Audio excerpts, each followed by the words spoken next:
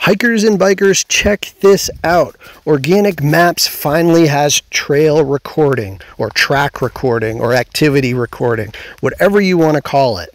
And to access it, all you have to do is press the menu button at the bottom right and press record track. And now we are recording. So as I walk, you're going to see these little blue breadcrumb dots indicating the path that we've taken and what will eventually be saved as a recorded trail or a track, whatever you want to call it.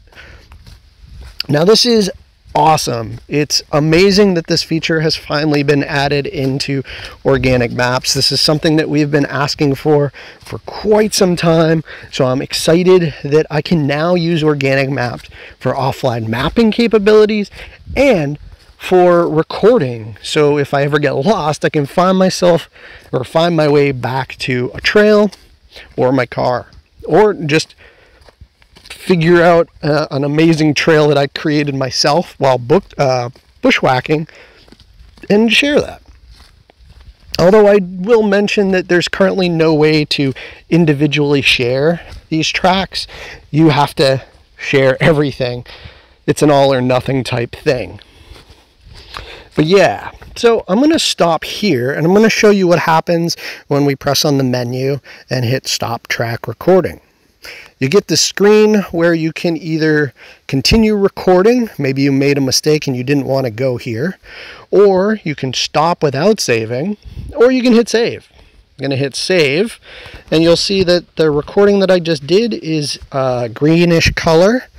And if we click on the star and go to the bookmarks and go to My Places, you'll see a section called tracks, and these are the previous recorded tracks that I've done.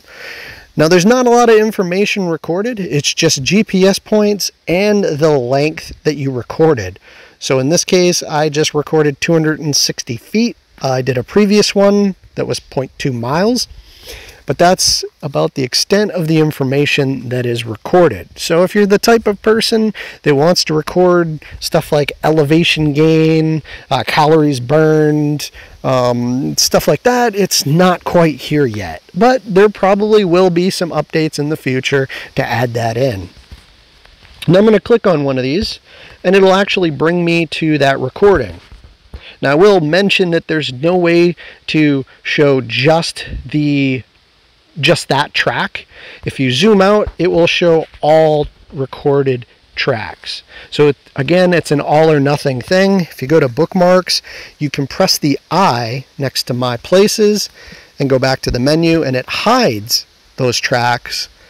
But if you go back and turn it on and go into My Places and long press, there's no way to show just that one or just hide that one or just export it as a GPX file. It's either you show them all or you delete individual ones.